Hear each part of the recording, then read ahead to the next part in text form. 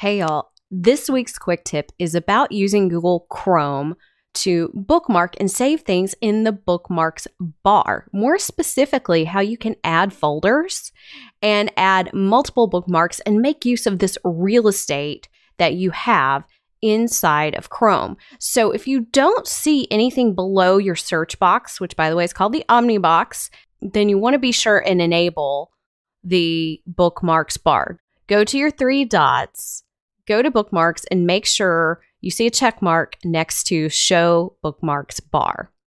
So the rest of this is so easy. I've shown this in a lot of different ways, but not specifically just to create the folder.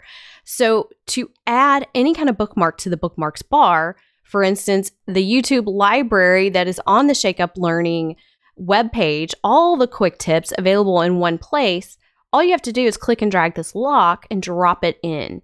And you can edit this, right click, go to edit. You can edit the name, you can shorten it, you can call it whatever you want, but you can also create a folder. So what you want to do on the Bookmarks Bar is right click, add folder, and I'm just going to name this Quick Tips, click Save.